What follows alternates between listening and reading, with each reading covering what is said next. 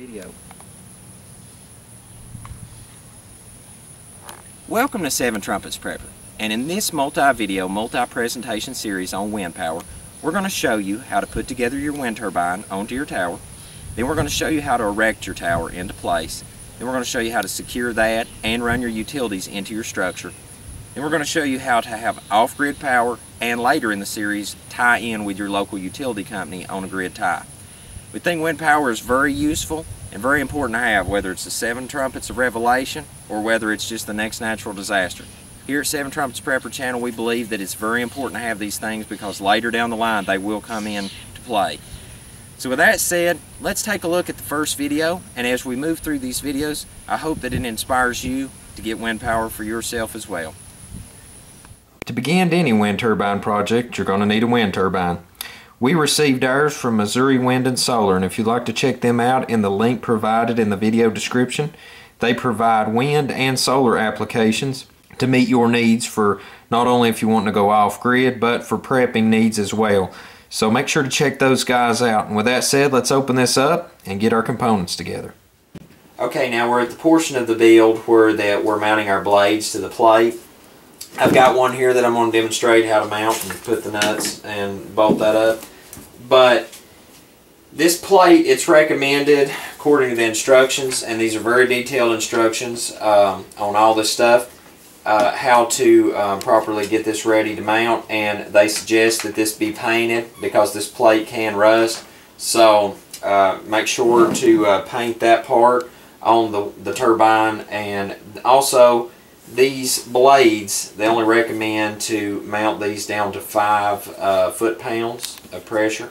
So I'm going to mount this blade onto the plate. All you do is run your bolts through and then put your lock nuts on the back side, tighten that down, rotate it around. I've just braced mine on a bucket, my knee, and sit here comfortably, tighten these down. These blades, USA, okay? USA, quality stuff, alright? So I'm going to bolt these together. We'll get this part finished up, and then we'll mount this to the PMA. Okay, now at this point in the build, what we have here is the PMA that we're going to mount our blades to that we looked at just a moment ago. We have the mount that's going to go down over the pole.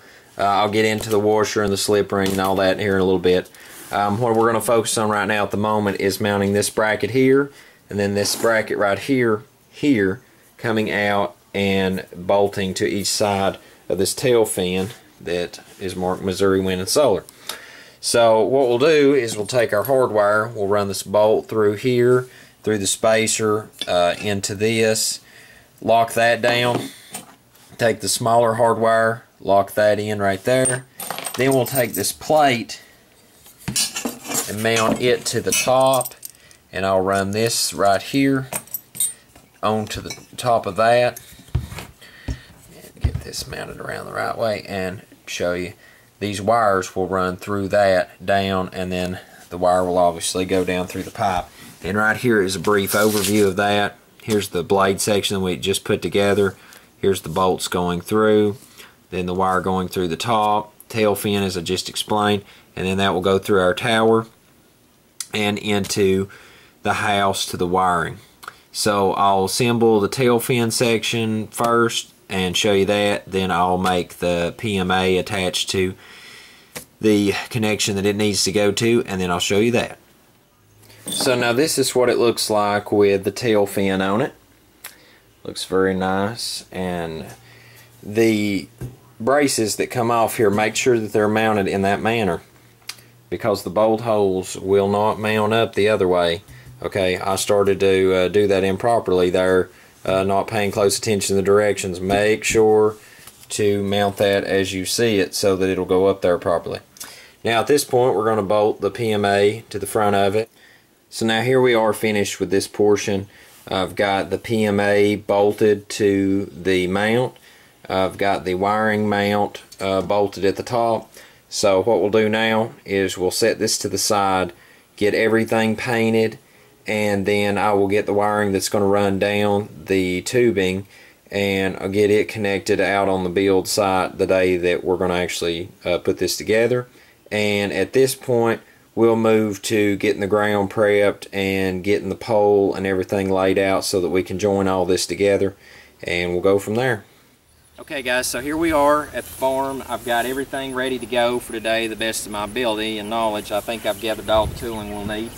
The hole, we've got it drilled out about 4 foot. I think I'm going to go probably 4.5. I'm going to try to dig it a little more here in a minute. I had Baxley's welding service do this metal fabrication for me. If you're here in Tennessee and you want somebody that does a good job, I'll put the information in the video description at the bottom. I recycled this tubing, as always. I always try to recycle something. So I found this metal tubing. This is aluminum. Some people are kind of sketchy about using aluminum for a wind turbine pole. I don't know. I'm not going to get into that with everybody, but had the flanges put here. We're going to have guy wires coming off at the middle section and at the top point here, and had a solid piece of aluminum machined down. You know, most people might put their wind turbines on some Schedule 40 pipe, and you know, might be just a little bit loose fit. I've got this where the slip ring goes precision down and tightens on this. Then the turbine mount sits down on it, and I actually had to Dremel the inside of the mount to make some clearance for it to set. So this is going to be a perfect fit, and I'll show you here in a little while. And then we'll tighten that down. Then I've got the wire hole drilled all the way through this solid piece we had down in a machine shop local, and we're going to run the wire down through that and then through the conduit, which we'll have to take ditch digging device here in another segment of the video, and we'll run it up the hill. So I'm going to get this cleaned out. We're going to get the anchors put in the ground, and then I'll show you how to attach the guy wire and get this secured, and we'll put the mount on, get all that together, and I'll show you step by step here in just a second. Now, since that I'm wanting to keep this compliant with our local electric company as far as selling power through green power switch, I'm going to use this UL listed outdoor commercial cord that is a 12 gauge wire, and I'm going to cut the end of it off, and I'm going to use this as the wire to feed the power from the PMA on the turbine back down into the house, into the wiring board that we've got there. So I'm going to run this wire through, and then I'll show you when I bring it out the end how I'm going to start it into the conduit pipe, and then we'll go from there to the next step. Now at this portion of the build, we've ran our wire through the tower unit itself out into this conduit elbow, and we've glued this to adhesive it so that it's weatherized. And now what we're going to do on the other end is we're going to take the wire and we're going to run it through the PMA. We're going to run it through the mount, through here, and out this end here that retains the wire, and we're going to connect it with the leads coming off of the PMA. And now here's the paint job that I finished up on it, painted it red. So we're going to put that onto the mount now, and I'll show you it's secured and wired in. And after we've got this PMA mounted, I'm going to show you how to mount the blade section on it, and then we'll move to the next step. Now where we've ran this wire through, one note to make is, as far as the slip ring goes, is now my slip ring, I've had this metal machine, so I mean it is a snug precision fit, but now depending on what type of pole and stuff you use, you got to make sure that your slip ring is good and secure, because your mount is actually going to set up on this, so it's very important to make sure that that is secure good, because that's the resting platform for your PMA to set and glide. And now I'm going to put this washer over it that came with the wind turbine, and I might even lubricate it just a little bit more with some lubricant before that we make this permanent. Okay, now we've ran our wire out and we've come to our butt connectors, and from there out to the PMA. And so now at this point, what we'll do is we'll let the silicone that we put in and coated on the inside of that dry and cure, and then we'll electrical tape that, cover that, put the coating over it, and then we'll go to the blades. Now at this portion of the build, we've got the blade assembly attached to the front, got the lock nut on it, or the lock washer and the nut assembled. We've got the wiring finished and taped up and everything, so this is ready to go. Now down here, as far as our guy wire attachments, right here I'm putting 2 lockdowns, and I'm running it through on this C-clip and tightening that together. And then what we'll do is, once we get this into place, is I'll bring this wire down. I do the same thing on the twist post into the ground, and then I'll show you how that looks.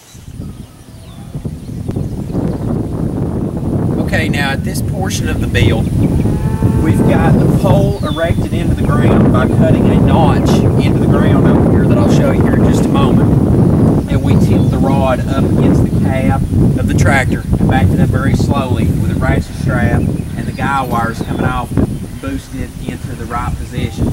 And then once it's set into place, we come down and hooked our guy wires, and we're going to come back and tension those a little more later once everything's completely settled into place.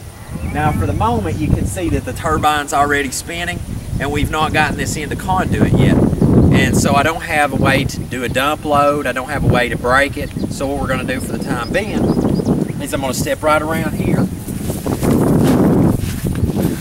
Now as far as the groove that's cut for your pole to go in, the best thing to do is pick an area at your hole that is most easily to back up with, or to pull the unit up with, whatever you're using, whether it's equipment like this tractor here, we were backing it into place, or whether you're hooking it to a vehicle and winching your pole up. You know, since we're doing a permanent foundation, this is a lot different to a mount that can be cranked up, which I'll put some links in the video description here at the bottom of the video, and you can check that out. And so anyway, as far as mounting your pole into the ground, the reason you want to cut your groove like so, as you can see here where the concrete's backfilled in, that we'll have to cover that over with dirt. But you want to make sure to cut your groove, because if you just stick it at the edge of the hole and try to put it up, you might not get it to go into place right like you need to. So what we done is put it into a groove that was cut at an angle, and that way as we back it up, it was slowly sliding into the place that it needed to be within the hole, and to get it up straight. And then what we done is we ratcheted this very carefully to this tractor frame, and that way as we were backing up very gently, I was up there holding against that, bracing it carefully as it goes up.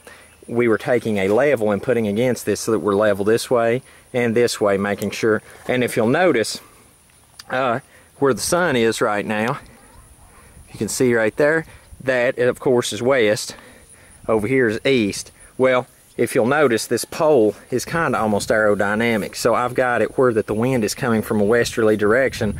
It's going right against it and cutting around it. Now, I mean, obviously the wind changes, but the most often that's where it comes from, and that's where we've got it braced. Now, what I'll do now for the next segment of the video, when we run our utility conduit, is I'll undo this ratchet, move the tractor, and we'll start digging our hole to go down and run our utility conduit. But for the time being, to keep the motor from running, I've tied all three of the wires together so that it will short the motor out and keep it from turning and break it for the time being, until that we can get the conduit ran to connect to this and take it in to connect to the utilities. So I'll do this, and then we'll move in the next portion of the build.